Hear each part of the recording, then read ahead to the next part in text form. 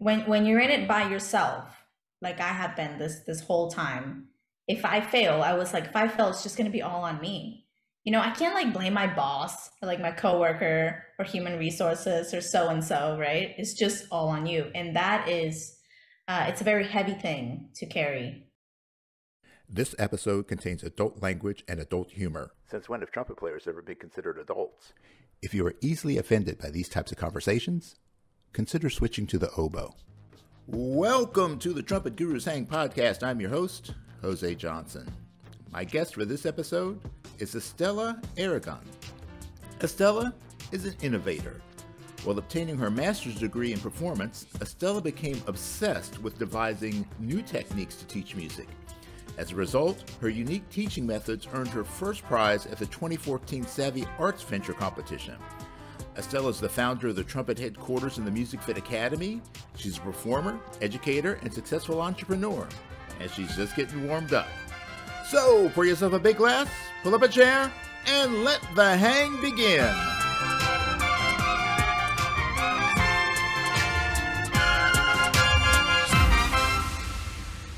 And welcome to a new episode of the Trumpet Gurus Hang, and I am joined by Estela Aragon. So, Estela, how are you today? I'm doing great because I'm here.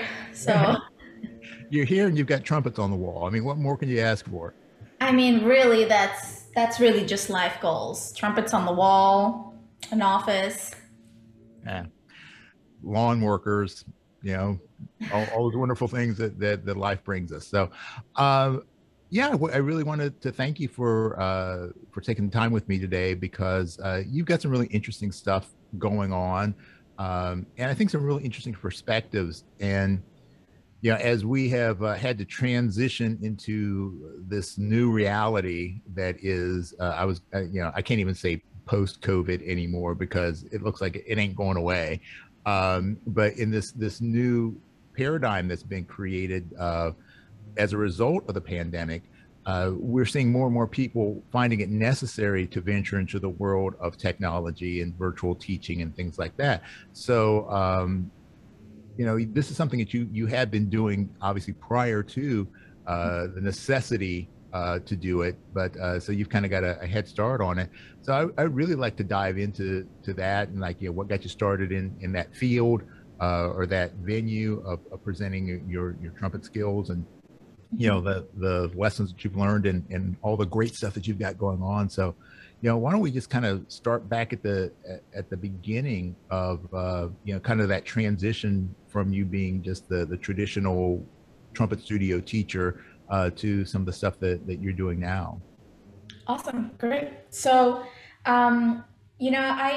I founded Music Fit Academy, which is my private face-to-face studio where I see my students, every week, like a normal studio. Back in 2014, that was shortly after I graduated with my master's degree in trumpet performance, and I had very little money, and I was like, I need to do something now because, I just finished a master's. What do we do now? Which is, I feel like everybody gets, most musicians get there and they're like, okay, I'm done with 6 years of school. What's going to happen now? And I knew at that point, I already knew I didn't really want to go and audition at a billion symphonies. I didn't want to be a band director. There were so many things I didn't want to do. And there was one thing that I had always had my eye on, which was to have my own business because I grew up in a family with businesses. And seeing that, as I was growing up, my parents had their business. My mom currently has her own business that she's had for about 15 years. And just seeing that level of independence just was really attractive. So shortly after graduating, I founded Music Fit. And it was just one of those things where, I gathered 80 or 90 emails and I sent them all out to as many band directors as I could find within a 30-mile radius of me, which I was in Columbia, South Carolina at the time. And I heard back from 6. And they're like, okay, sure, come over. I was offering a free masterclass. I was like, hey, I'll do a free masterclass. I'll come to your school. And free, right? So they're like, sure, yes, come, let's do it. So I went from those endeavors, I picked up about 4 or 5 kids, and I would have them come over to my very, very tiny apartment, um, which only had one room at the time. So I didn't even have a studio. I taught in my living room. Sometimes while my fiance was cooking in the adjacent kitchen.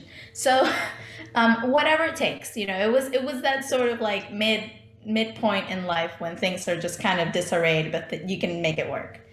Um, and so I did that for about a couple years, and then as soon as she was done with her master's degree, I was ready to leave because I never really connected to Colombia, and I was like, let's get out of here. So a month after she graduates, we moved to Austin, Texas, which is where we are now. And that was the point where everything changed for me because up until that point, I had done everything in person.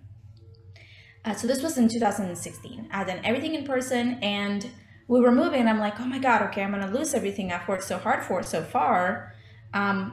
But technology is a thing. So let me try to convince these parents to keep doing lessons with me virtually. And a couple of them were like, no. So I was like, okay, that's fine. And a lot of them were just really hesitant because of this stigma with online learning. Um, that you can't do a lot of things in online learning, or that you can't fix an embouchure, or that you can't teach a beginner. All these different things that are floating out there. And I was like, well, you don't lose anything by trying. Just give me a few lessons. Let's just do a few lessons. If you don't like it, you don't like it. Like, you know, it's me. Like, we've built rapport. I knew these kids, I knew their parents. So I moved, and I ended up moving with about 8 or 9 students, and I kept all of them, and that's how it all got started. Now, already at that point, I already had a vision. Like I've always wanted to be detached from anything. So I want to be free to fly away if need be to wherever. I would love to be able to just go to Europe for 3 months and have my job with me so that I can have a living and rent a place and do, travel or whatnot. And that's impossible to do when you are rooted somewhere with like a regular job, I guess. And that really, really drove me to keep pushing for this. And so that eventually turned into Trumpet headquarters. But that's a whole other story. Well, we're going to definitely get into that story too. So, but I mean, well, that's a really interesting progression, and I think the thing that kind of sticks out in my mind, the first thing is that the idea of being an entrepreneur is something that it's kind of built into your DNA from your experiences, and I think a lot of people that's a problem is that they try to make these transitions, but they don't have role models. They don't have examples, solid examples that are kind of burned into their psyche that can support them. Because being an entrepreneur, it sucks sometimes. It's not. There's not the joy of the steady paycheck, but then again, that's the price that you pay for the freedom that you have, and I wouldn't have it any other way. But it's the that's the route that you felt was calling you. But yeah, it's amazing to me that more people who are they want to get a degree in performance, and you pretty much have to be an entrepreneur if you're going to be a professional musician, especially these days. I mean, the days of getting a single gig that is going to pay you everything you need and have the longevity that you need, there are very few jobs like that. Most working musicians have to be of an entrepreneurial or solopreneur kind of perspective. So when you were talking about, though, that you knew what you didn't want, um, is that the way that you kind of drive your life? Or are you more of a process of elimination, or are you more of idealistic? I guess I am very much, I just really, really know what I don't want. And so I steer far away from it. Like, I don't even look in that direction, because to me it's just a waste of time. And you know, I dream big. I always have. I feel like it's necessary to do that as an entrepreneur, because if you are an entrepreneur and you think small, then you're not going to make it very far. So yeah, I mean, I guess so. I guess I am sort of a process of elimination kind of person. I never actually thought about that until you just said it. Yeah, well, yeah, that's what I do. I'm kind of Yeah. try to get beneath the surface a little bit. So when you were making that transition, and yeah, I think maybe this is the hardest part, whether you're being a professional musician or an entrepreneur or even trying to be in a relationship. Uh, it's the rejection. It's the fear of rejection. That's the thing that holds so much of us back. Is well, what if somebody says no? But that process that you went through, I mean, just the first of all, starting your studio, and reaching out to these band directors to go in and do master classes, which were, I guess, the early forms of marketing funnels. That yeah, so you put yourself out there to do that. You had a shift in your living situation, and you put yourself out also again to your existing students, say, well, hey, let's try this, and there's always the risk that people are going to say no. um, and then you start your online stuff, and I'm sure that there have been plenty of yeses and plenty of nos with that as well. So how do you personally deal with that fear of rejection? What is your go-to mental strategy to keep you going when you're not getting the results immediately, the results that you want from a person or from a situation? Well, here's the thing about what I do is that, if I'm rejected, I'm usually just rejected by myself, because I make everything that I do, I make it myself. I'm the salesperson and the marketer and the creator and the video editor and the teacher and all these different things. So, um, I the rejection, the fear of rejection that I've experienced has always been from myself. I'm very fortunate, but I've never really had someone like a professional or a professional colleague, be like, I don't think what you do is good.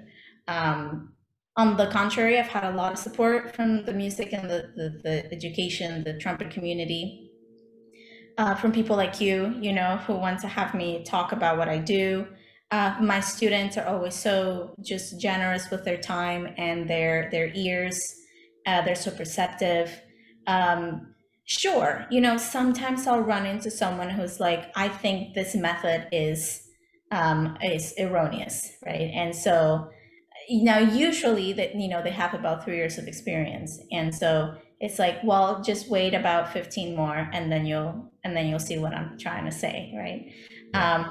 But those things are very normal. So self rejection, though, is a real thing, especially in entrepreneurship. So when I was trying to, you know, put Trumpet headquarters together, it was a process, because it was like this monumental project that I had cooked up in my mind, which has no limits, but life has limits.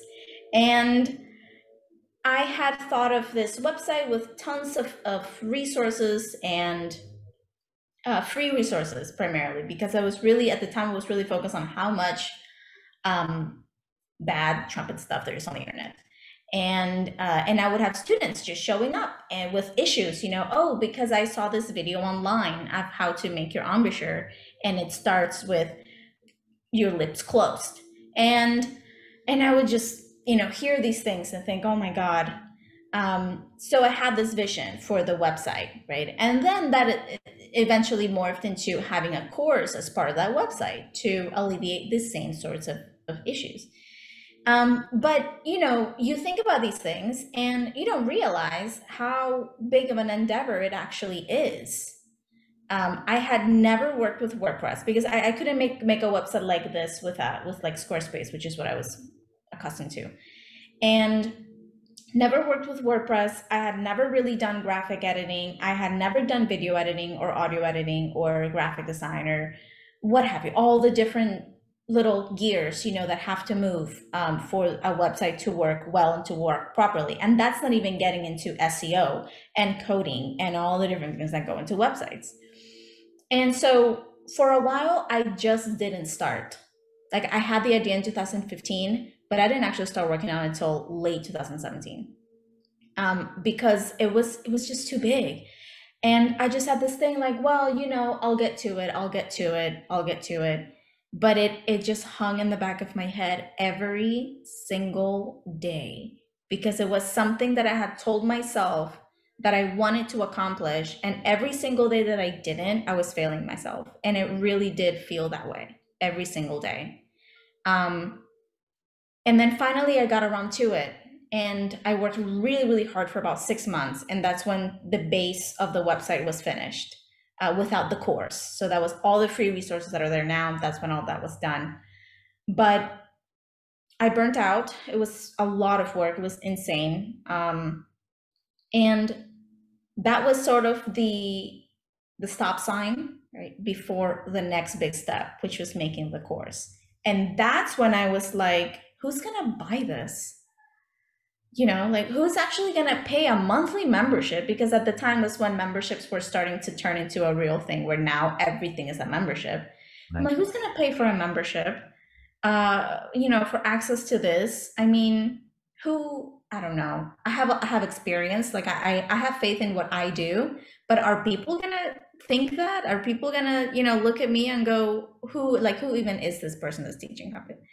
Um, what are her credentials? So there was so much doubt there, like so much doubt. And my first line of defense was my fiance and my family. They were the ones that supported me and they were like, just do it. I mean, there were so many silly things that you think about, what are they going to say? Are people going to email me telling me that this is terrible? You know, I'm gonna be like young in these videos. How are they gonna hold up? Like, what about 20 years? Like, how are they still gonna be relevant? Am I gonna have to keep changing them every few years to reflect, new things and new technology?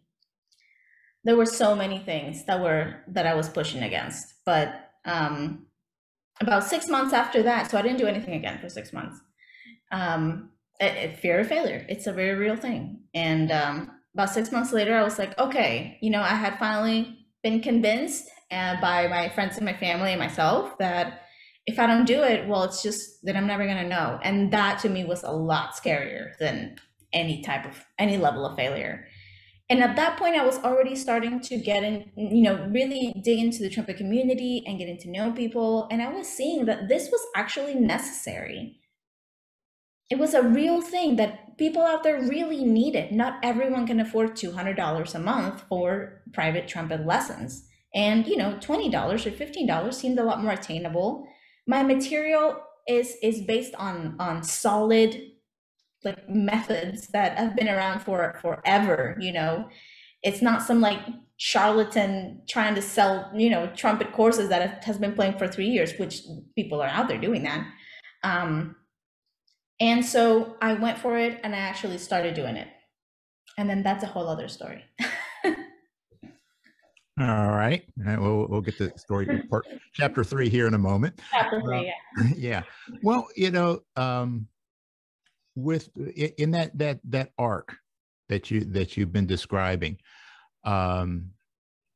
it, that I think that our willingness to deal with discomfort, to deal with pain, to deal with all the crap that life throws at you, that's the way we grow. I mean, a lot of times people want, they want the comfort, they want the happiness, they want the joy, they want the peace, without understanding that you earn that through the struggle. And as a trumpet player, I mean, you should know that by now. I mean, how many hours you spend in your practice room, how many thousands of dollars do you spend on gear and education and things like that. That's the price that you pay, to be good at anything. But I think when you start looking at it from, especially from a business perspective, from an entrepreneurial perspective, um, you know, you have to develop that willingness to continue on and look at the resistance that you face, not just as it's to me, resistance is not always a bad thing. I like resistance. That's like with the horn. If your horn had no resistance, you wouldn't be able to play it. You need to have the right kind of resistance, and it needs to be in the right place, because that focuses your energy. And when things go wrong, it focuses you into finding the right way and the more efficient way to do things. So I really love what you said about, how you, regardless of what was going on, and you kind of, put it off, that you felt like you were letting yourself down.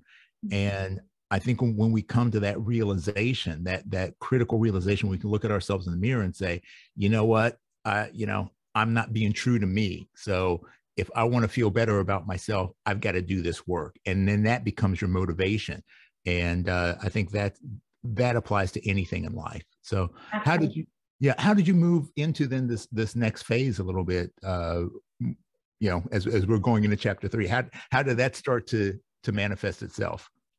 Well, actually, before we get there, you said something that really triggers something. But I think that the biggest source of fear in entrepreneurship, doesn't matter what you're trying to sell, is that if you fail, you're the only one that you can blame. Right? When you're in it by yourself, like I have been this whole time, if I fail, I was like, if I fail, it's just gonna be all on me.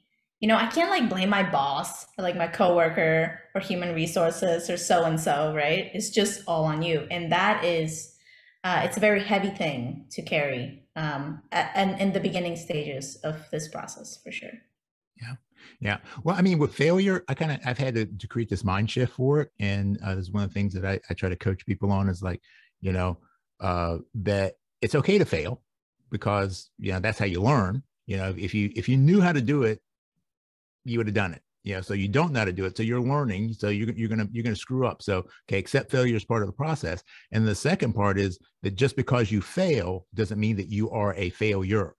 And I think sometimes that's the hardest part, and especially as people who are passionate about what they do and their business is tied to their identity of who they are, that it's very easy to take those failures, those miscues, those mistakes, and put it all on ourselves in the negative connotation of, I'm a screw up, I'm a failure, I'm this, I'm that, as opposed to, I did the wrong thing, now I can correct it, because I'm a winner, I'm empowered, or however you want to put that. But it's saying that you're not a failure just because you fail. So I mean, that's been one of the biggest thing I've seen in the entrepreneurial space, that so many people put so much pressure on themselves that it becomes a negative pressure instead of a positive pressure. Exactly. Absolutely. So chapter 3. Oh yeah. Yeah. Chapter 3. It was a sunny day. The birds were chirping outside. Well, so I started actually, crafting the structural pillars of this trumpet course. So I come from a family. My mom is a teacher. She owns a language school in Tampa, Florida. And I grew up, watching her do that. And she built it all on her own, just like I have done myself. And I watched her, sort of develop things structurally, methodically, step by step. And I have learned a lot from her in that aspect. So when I started, trying to figure out what I was going to do for the course, first I had to develop a curriculum.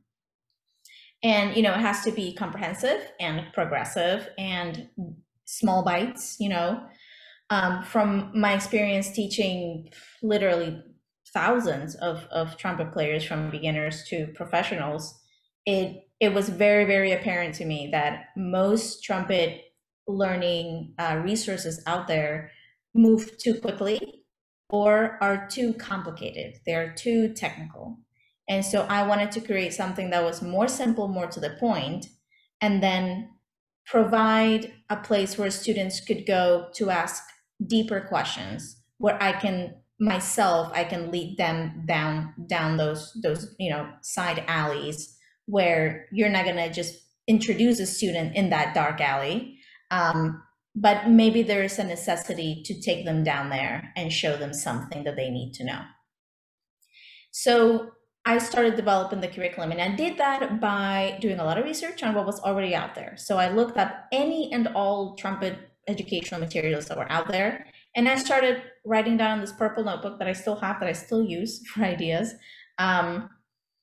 pros and cons on what I was finding. I was just looking, I'm like, okay, I really like the way he explains this and the way that the camera looks this way. I don't like this, and I don't like that. And this is how I think I could improve upon this specific material. And then eventually I had a bunch of those, and I put them all together and started developing the course. Now, the course development, it comes from experience, teaching, and knowing, how long does it take a student to break that very first barrier if they're brand new? You can't know that unless you've done it. Right? Many times with many students, the average, the quick ones, the fast ones, and the average ones. And so I got to take all these things into account that I had learned, which was really exciting. I love planning. And I started planning, okay, I need to teach this before I teach that. This needs to come in beginner level, this in the intermediate level. This can't come until this comes in. Things like that. So I started developing it. And then I started the actual process of doing it. And then I had to look into cameras. And I kept it really simple, actually, which was really hard to do because at the time, all I wanted to do was go to the store and spend, $8,000 and buy the greatest stuff ever made for video production and put it in my space and create this amazing thing. But I didn't have $8,000. I had about $1,500. So with $1,500, I bought, the camera and a new computer that could handle the editing and the editing software, and a couple other things, right? But I had no lighting. Like there was no lighting. I used natural light the first go around. And I say the first go around because I redid, we'll talk about this later, but I redid everything I did first time. So I just went for it. And, it wasn't all beautiful. It wasn't all pretty. And it is so important to be able to let go of the details. I used to be such a perfectionist, and I wouldn't put anything out unless it was absolutely perfect. And then I learned that it doesn't matter. It really doesn't. Nobody cares. The people that are actually consuming your content, they're there for the content or for you, or because they want to share your content. They want to be entertained, they want to be educated, or they want to laugh. Those are the basic 3 reasons why people look up anything online. They're not there to look at the video and go, oh, this lighting is weird. No one's gonna do that. So looking back, I did redo everything for a reason, but the first go around was great because it allowed me to see that it didn't have to be perfect for it to actually sell. So I finished the beginner course, and that was a real struggle because I wanted to put everything out together. I wanted to have the beginner and intermediate and the advanced course all launch at the same time. But it would have taken so long. And my fiance just kept telling me, just put out just the beginner stuff. That's okay. And I'm like, well, people are going to land there and they're going to need more. And they're going to be like, oh, this is just beginner stuff. And that was such a struggle for me to do that. But I said, okay, fine, we'll just do it. And it was a great idea because people started buying it. And then I was like, oh, this is valuable. Okay, great. I know this actually sells. So slowly over the next year, I finished the intermediate and the advanced stuff. And I released everything all together in exactly a year ago, 2020, actually. Where the advanced stuff was totally finished. And that first weekend that I launched it was actually Black Friday, and I had this big sale. I had been building this newsletter from my videos on YouTube. I had a market to sell to. I had been building an audience for a few years at that point. And that first weekend of Black Friday, I think I made like 4 grand just that first weekend. And that was the point of no return because I was like, people pay money. This actually works. Like my hard work has paid off, all the suffering. This is a real thing. Like I can make this work. Um, it, it's a very, very, very powerful and encouraging thing to see that, people actually want what you're putting out there. Obviously. But I would have never gotten to that point had I not done all these other things like building an audience and planning the sell campaign and all these moving parts. So yeah, I guess that's chapter 3, because it gets crazier after that. No, it gets crazier. Are you kidding me? Crazy? No, I'm not. I'm a crazy person apparently. You are not alone. Yeah, you are not alone. I'm a bit of a crazy person myself. So no, but I think one of the things that you said that I think bears talking about a little bit more is what you're saying about that perfectionism, and I've got I launched an online academy 5-6 years ago. Created tons of courses and just hated every one of them. Yeah, I looked at it, go, oh my God, this, I really don't want to do this, but it was necessity because I had students who couldn't always access me or needed my information. It kind of really started because I had a few students who moved to another country. I'm like, oh well, there you go. So, but it's that, like looking at it and going, well, I know it could be so much better, but then the reality sets in that the average person, they really don't care. Like you're saying, they want access to the information or to you. And then when we think about it in terms of our trumpet playing, for our trumpet community, that's the same crap that we go through. It's like, when are you ever going to feel like you're good enough to be on whatever gig you're on? Right. It's like, if you wait until you feel you're 100% prepared, you will never get out of the practice room. You will never set foot on stage. You just have to go out there and you do it. And then, it probably won't be what you wanted. So then go back in the practice room, fix what's wrong, and then come back and do it the next time and do it better.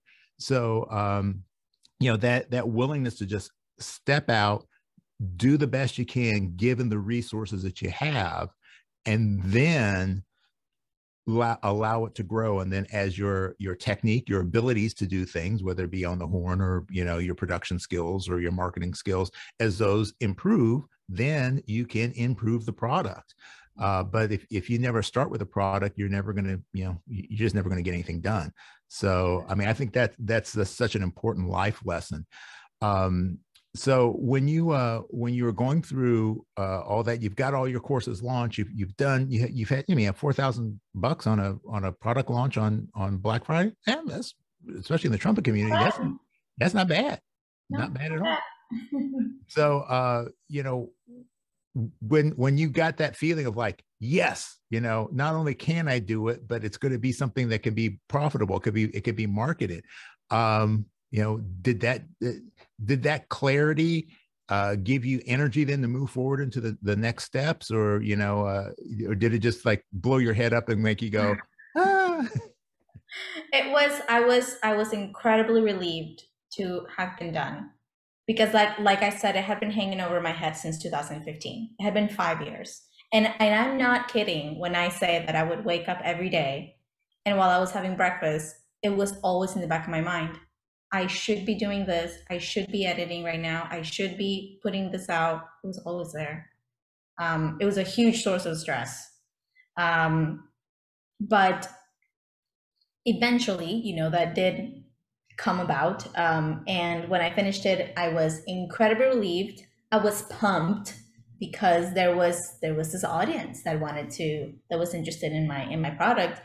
And I was especially happy just because I knew and I know that my product is legit. It's professional. Like I'm an actual trumpet player who knows what they're doing. I'm a very good teacher.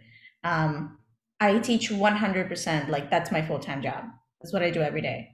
I teach students in person, and then I assist people online, and I do private consultations on Wednesdays. So it, you know, I just knew I was selling something real, and that really, really gave me the strength to be like, okay, well, I'm serious about this. So after everything got done with that Black Friday sale, I was excited because I felt like I finally had the time and the faith from people out there, right, to be able to expand the course. So that's when, that's chapter 4, expanding the course. So, about 2 or 3 months after everything had passed, I took a little time off to finally relax, to breathe. And then I'm looking at the videos and I'm thinking, all right, well, this is for real now. Like, this is a professional business. I need to redo this so that they look really, really pro, and so that they stand strong against competition that's already out there or competition that's to come.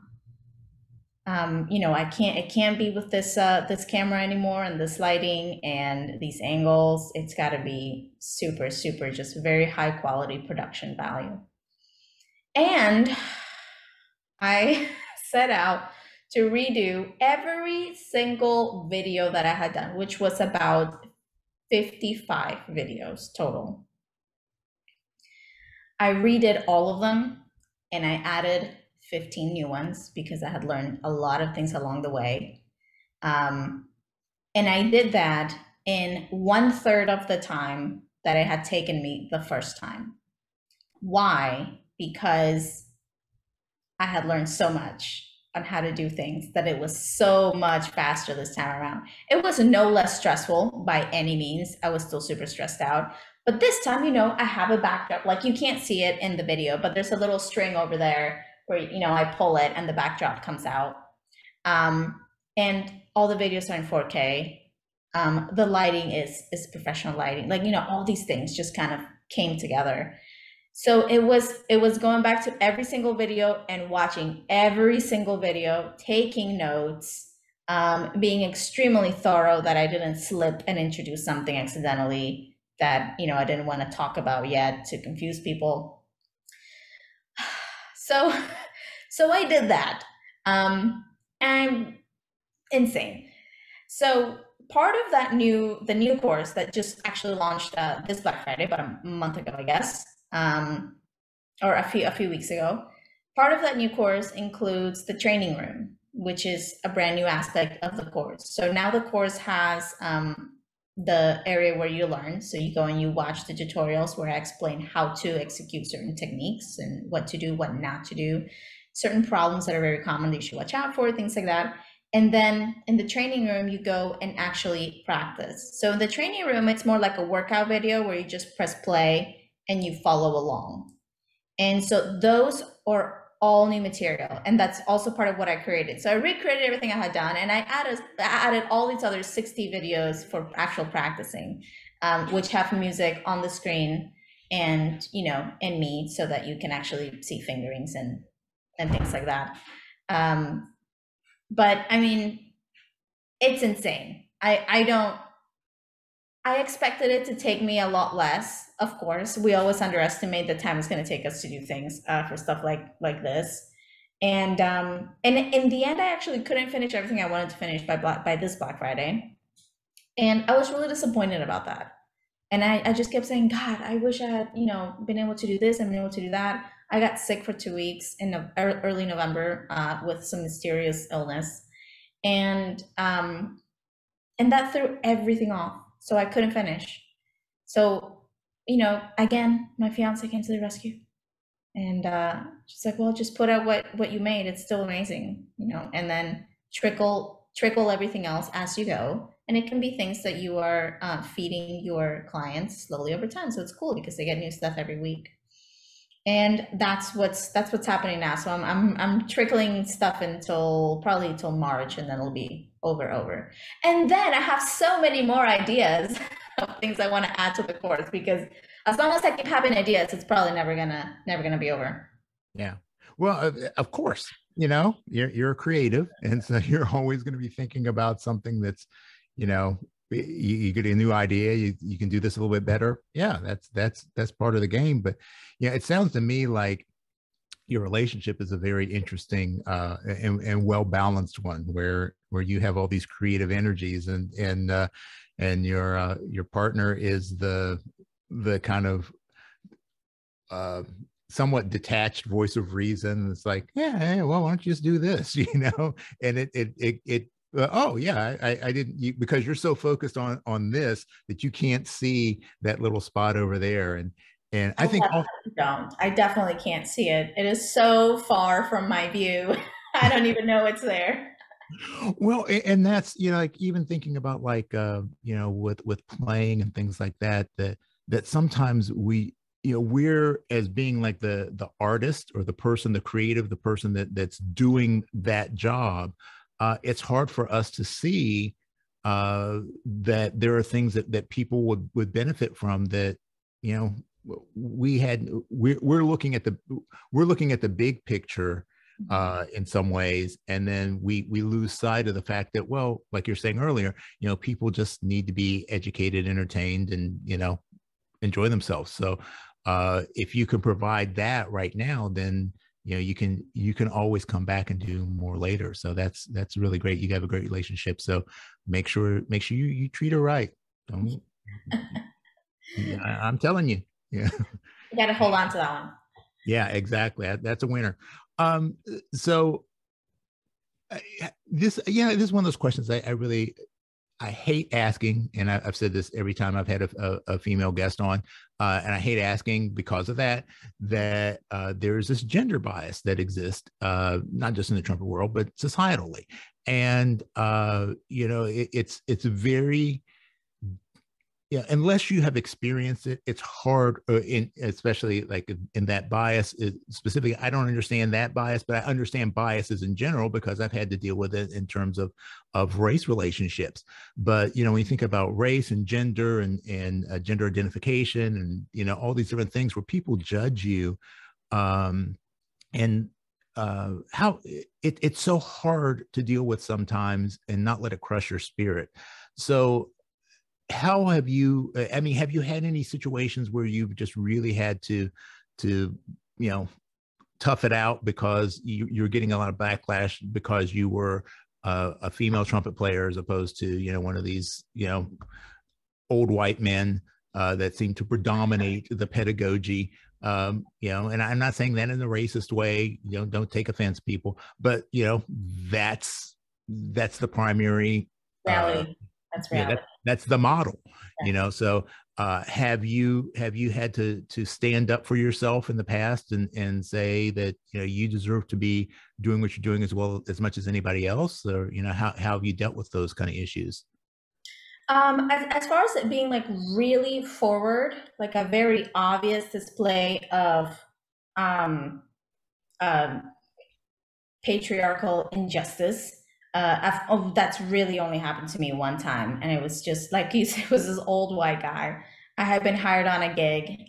This was back in my gigging days, and I had been hired to play trumpet one, and he was playing trumpet two. And the whole gig, he was so mad that I was on one. And then he made a comment under his breath, like, "Oh, hiring a woman to play one." Um, and my, I have just never cared enough what people think. I've just never cared enough. And I think I got that from my mom. And I find myself to be very blessed that I don't, because I think it would be very difficult to do some things that I do if that was front and center all the time. But I was really just uh, I just said, excuse me. He said, oh, nothing. And I'm like, well, if you have something to say, say it out loud. And I was speaking loud enough for people around us to hear us, because it was pretty quiet hall that morning, and there were probably 5 or 6 people around us, and everyone just like, you know, turned over, and he was on the spotlight suddenly, and that's really all it took for him to be quiet and behave himself for the rest of the gig. Because if you don't say anything, then you're not bringing attention to it, and if you don't bring attention, you don't bring the discomfort, and if they're not uncomfortable, that's just going to keep happening. Now, that's really the only time where it's been really, really direct. I actually haven't thought about that in years. But apart from that, I was always the only woman in trumpet sections.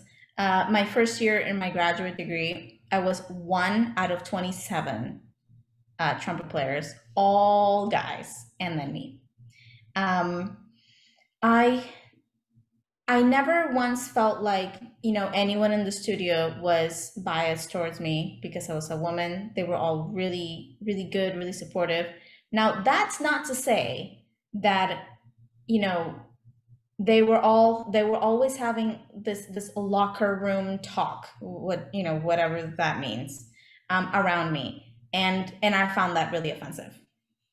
And so I would have to like speak up all the time and be like, hey, can you just be more respectful, like, in general, but also I'm right here. They were talking about some other girl, right, or whatever. Always having to deal with that, always sitting at, after gig restaurant hangouts with just a bunch of guys. I don't know, you miss it. You miss being with people of your own gender, because it's a very, very different dynamic when you have 10 guys and 1 woman than 5 guys and 5 women. It's totally different environment. Now, having said that, I have never really felt that that I was prejudiced against, that I didn't do an opportunity because I'm a woman. I never once felt that way. And honestly, like, I'll be honest with you, I don't think about that a lot. I never have. I've never found myself thinking I shouldn't do this because I'm a woman. It's not in my radar. And I think that because I carry myself that way, and I'm assertive and I'm confident in what I do, that people feel that. And then, no one dares to say anything. If they were going to say anything, well, maybe they don't. Or maybe, it has something to do with that. But I really feel like it has so much to do about the energy that you put out, and the confidence you have in yourself, and what things are interesting about you. Are you interesting because you're an intellectual? So I don't know. That's always a question that it comes up sometimes, and I always end up saying that it's just not something I personally think about. Now, that's not to say I'm not thinking about all the injustices, especially in the music community. There's been a lot about that, and I think, again, I'm just very lucky that I've never faced any of those. Yeah. Well, that's good for you.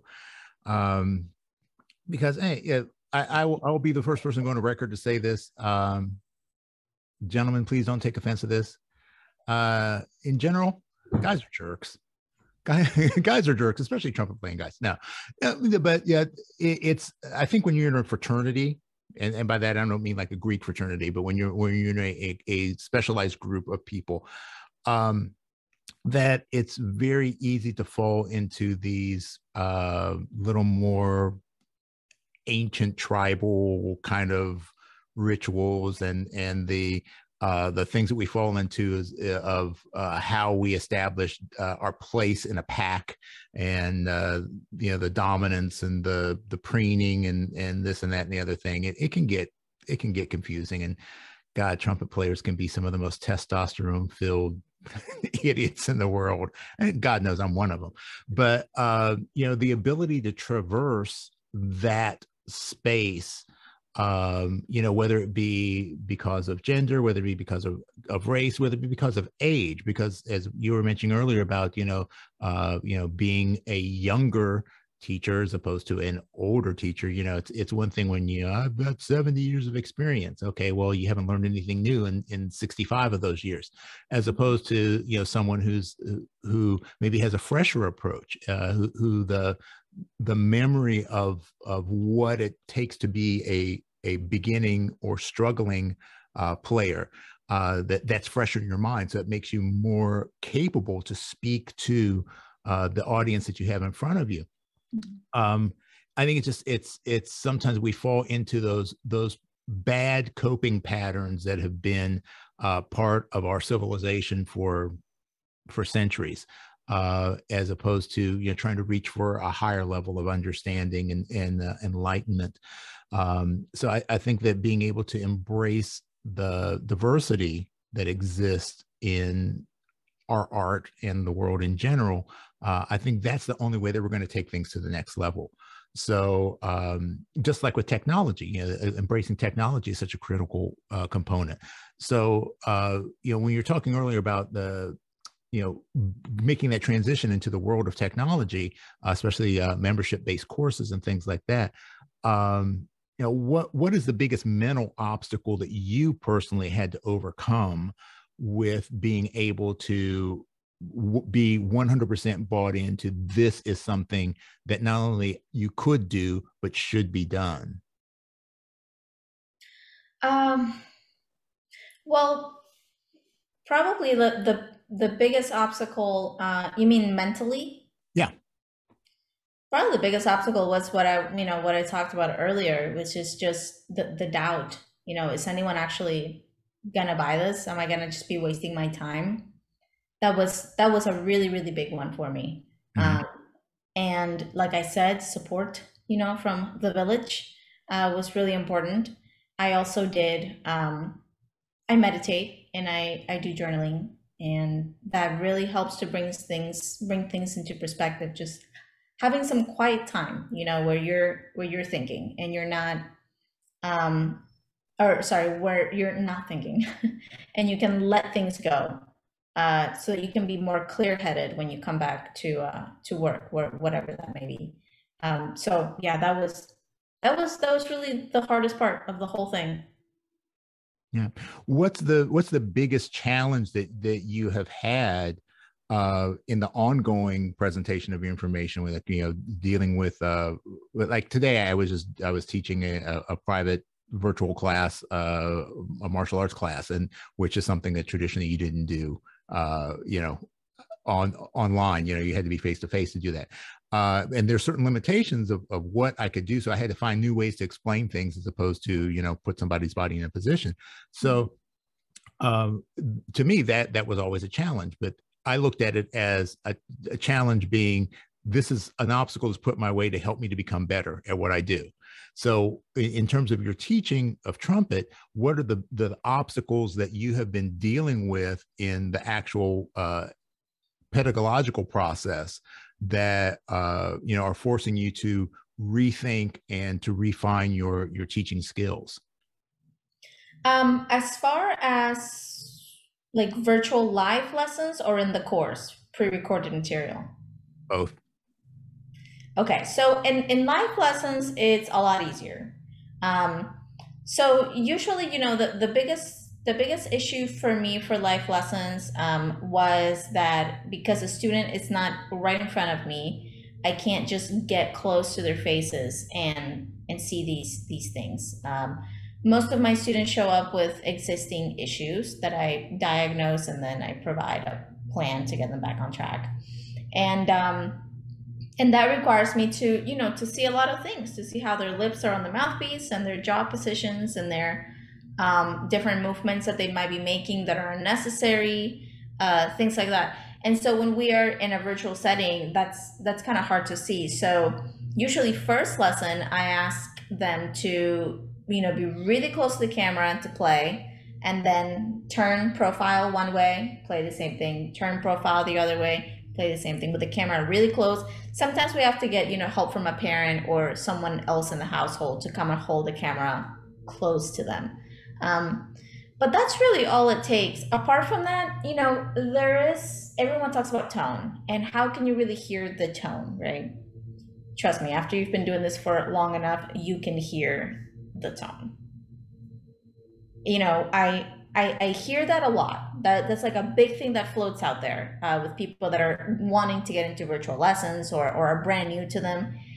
And honestly, like I'm just being super, super honest, it comes down to experience.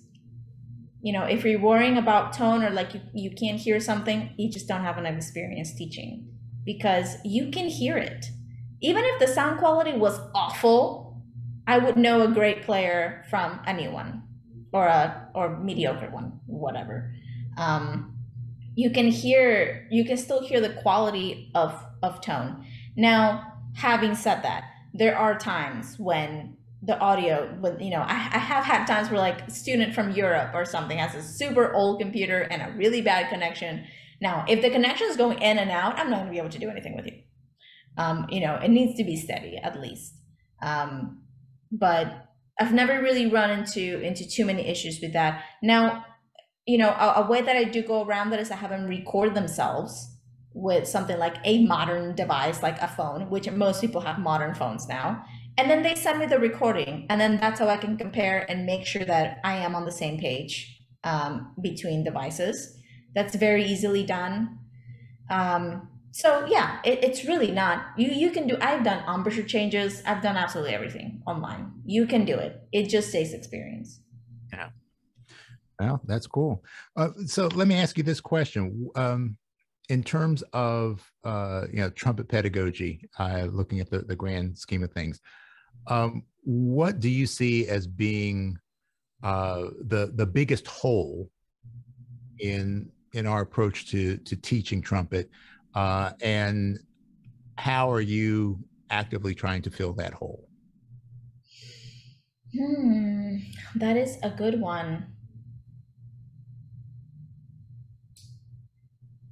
Probably the biggest issue I see in trumpet education. This is from this is I'm thinking about like high school, middle school educators, right? Band directors and things like that. That's a huge problem, huge problem because most of them don't play trumpet. And if they do play trumpet, they played it on the side while they were doing their education degree, not a performance degree. And they just don't know the ins and outs of teaching the instrument.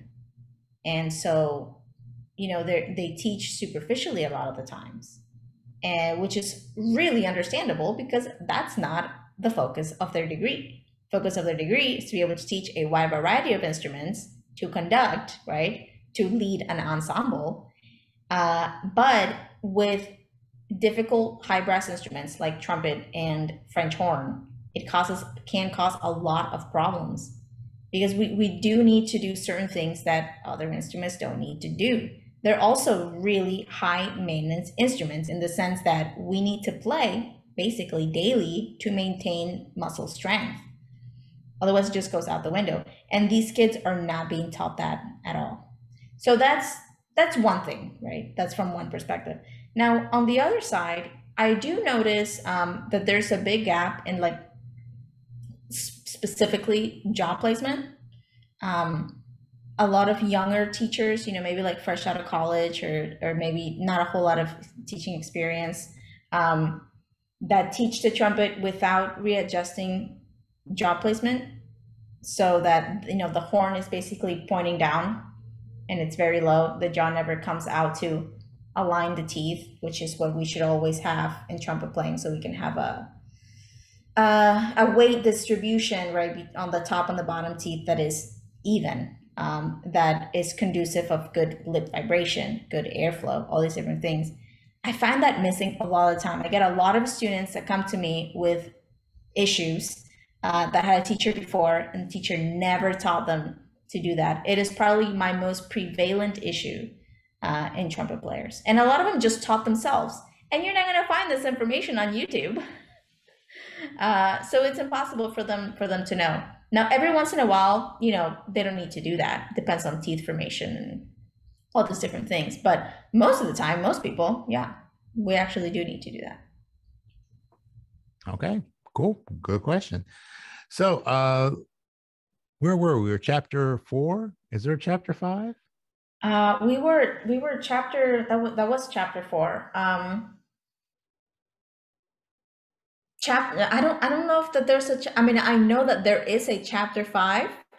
But it hasn't been completely written yet. You're in the process of writing chapter 5. I'm mulling over chapter 5. Well, basically, I mean, the future of the course is its expansion. So actually, after I finish all the training room stuff, which is probably going to be done in the next 3 or 4 months, I have plans to do um, duets, trios, quartets, trumpet ensemble stuff as part of the course, where I want students to be able to go in and just pick the part that they want to play, and then they can jump in and play with an ensemble, which is great for blending in and learning how you fit, learning to play your part when there are other distractions, especially for beginners.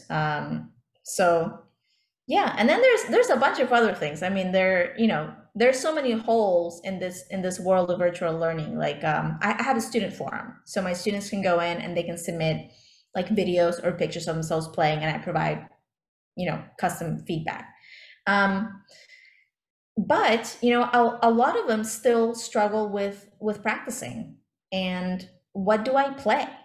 I talk about this in the course, but sometimes you have to repeat. As teachers, we have to repeat things many times over many weeks until it finally sinks in. And with an online course, I don't have control over how many times they're going to watch that video. I don't know. If I see you week to week, I'll just keep telling you. Um, but if it's just you, now I don't know how many times you're going to watch that and let the concept actually sink in. So I am in the process of creating a solution for that, so that it's a no-brainer, and so that you'll know what to play, when to play, how long to play, with all the resources that you're going to need. I'm not going to unwrap that yet. It's in the process. And that's what we call in the business a teaser, folks. That's a teaser. So here's an entrepreneurial geeky question for you. Cool. Um, what is your ideal customer avatar? My ideal customer avatar. Okay. Um, so that means my ideal client. Yeah, who? Yeah, so that's the big thing, or at least the big thing it was a year or two ago. Was really sitting down and drilling into who exactly you're building your product for. Who's the, and some people are so anal about it. It's like they want you to be down to the age, the height, to actually build a visual representation of who you are serving. But if you had to at least generally create this ideal student for your product, who would that be?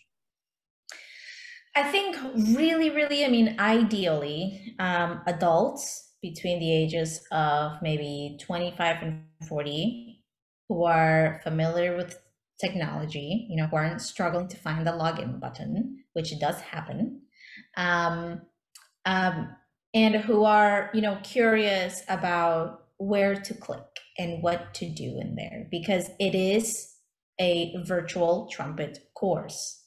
So, sometimes I get a lot of questions. How do I get to the student forum? It's all very right there. But sometimes, some people are just less versed in that world. But 25 to 40-year-olds are pretty familiar, and so they're going to find it easily. Those are the best students because they find it, they ask questions, they are involved, and then also just people with time. Lots and lots of people don't realize that the trumpet is not like the guitar. It's just not going to be like that, right? So, sometimes I get people that work 9 to 5s, and, they're super tired and they don't practice till the weekend. And at that point, well, I don't think it's going to work out. So people with enough time that can at least commit an hour a day, every day, are super ideal and could know a little bit more. Just more basic technology knowledge. That's the ideal person who really wants to play, who are, passionate about the horn, committed. All right. Well, that's good. So if that's you, make sure you sign up for this class. Exactly. All right. Well, before we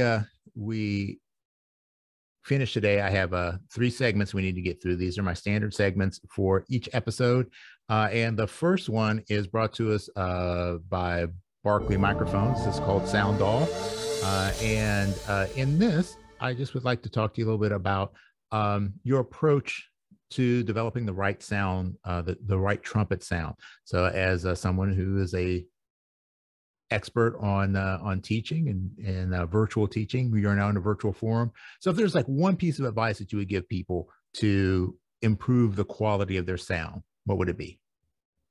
Get an interface. Don't get a USB microphone. Get an interface and hook it up separately with an XLR cable. That's going to make a big difference. Ah, yes, yes, yes. That's that's why Barkley mics are so good. So you can get one of these nice high quality ribbon microphones, and you'll sound great on your lessons and in your recordings as well. So for in terms of like the your concepts for trumpet sound, what are what's one of the most common the common suggestions that you give out to people for making their trumpet sound like a beautiful trumpet? Well, I mean, space has a lot to do with it. So if you're super echo, like my office is actually really echoey, so when I record I have to lay down blankets everywhere. So to just make sure that you have that, to have a good microphone. I have a blue Spark microphone here with an interface, and just test it out. It might take you the whole day, literally. It might take you the whole day to find the sweet spot, but put your microphone in somewhere around the center of your space, and then start messing with the gain and proximity to the mic. For me, it works much, much better to be far away from the mic with like a mid gain setting than if I was closer with a lower gain setting. That makes it sound really too poppy, right? And then trumpet gets very loud, like 38 or 40 decibels or whatnot. I think it is. It's very, very loud. So if you're too close, you're going to be spiking a lot. So for me, it's always worked to just get a little bit further away to find the sweet spot. But honestly, it's just all about experimentation. Be prepared to record about 100 different, ditties that day. Do do do do do do do. Just do that 100 times from 100 different spots, and you'll find the right one. Repetition, repetition, repetition. All right. Well, our next segment is called Geared Up. This is brought to us by Venture Microphones, where technology, design, and craftsmanship intersect. And if you use the code Trumpet Gurus 21 at your order, you get 10% off. So you can save money as you're buying that brand new mouthpiece. So Geared Up is about your concept for trumpet gear, and not necessarily you need to buy this specific horn, but just what are some of the things that as an educator that you guide people towards thinking about, and the approach to picking the right gear for your trumpet needs? As far as that, I mean, beginners should have one that is reliable, not a $150 horn from Walmart. That's not going to be very reliable. It's not going to, it's not going to be as the resistance, the tone, the feedback you get from it, not the same. So for beginners, like on a budget, usually beginners are on a budget. And so I actually guide them to the John Packer beginner trumpet, which is wonderfully priced, and it sounds great. I have a couple of them here myself, including the cornet. They're very affordable, and they sound so, so, so nice. It's definitely a much more affordable version than a Bach, or an entry-level Bach or a Yamaha, which are also great horns, but they're going to be a lot more expensive. So I always stick to right around there. And then as far as mouthpieces, it's just important to start on a standard mouthpiece, for the love of God. Please don't start on a shallow mouthpiece. I see this all the time. Just a nice 7C or maybe a 5C, just kind of depending. It depends if you're really young, with little small teeth still or whatnot. But usually you want to just stick around there. You need the room in the mouthpiece. You need the room to develop your embouchure. And then once you start developing, then you're gonna know what you actually need. And then you can go from there and start tweaking 2 or 3 years down the road. But first you want to stick to those more standard equipment. Okay. Solid advice. All right. Our final segment. This is brought to us by our friends at Robinson's Remedies, products for your tired, beat up chop. Show your chops some love with Robinson's Remedies. And this is our Robinson's Remedies rapid fire round. This is a series of questions that kind of bounce all over the place. And I just need the quickest response to these questions. So, Estela, are you ready? I hope so. All right, here we go. First question for you today. Who's the biggest influence on your life that is not a trumpet player? Walt Disney. Okay. What is your favorite book?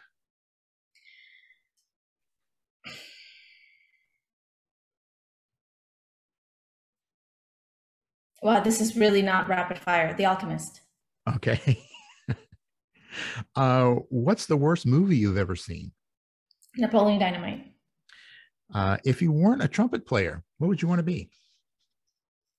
I would want to be, I forget what they call them, but people that specialize in the development of languages within cultures.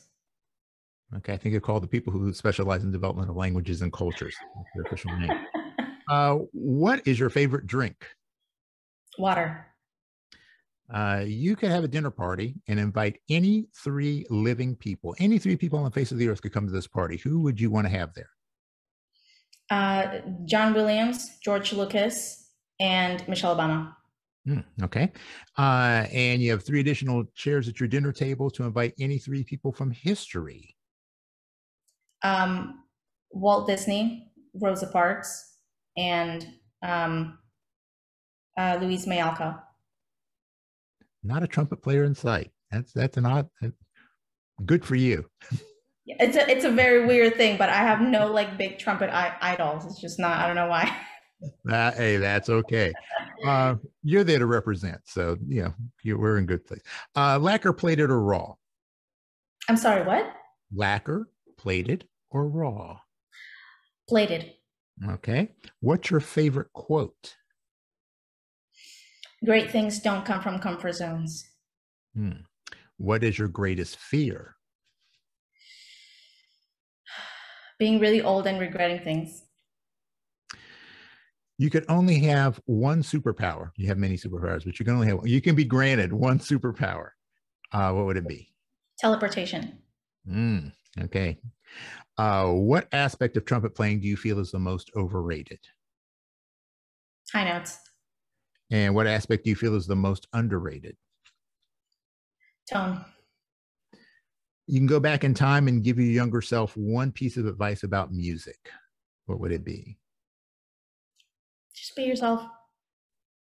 And one piece of advice about life. When you're scared of something, just go and do it anyway. Okay. Final question for you, Estela. What do you want your legacy to be? I would love to be remembered as someone who was kind and a good educator. All right.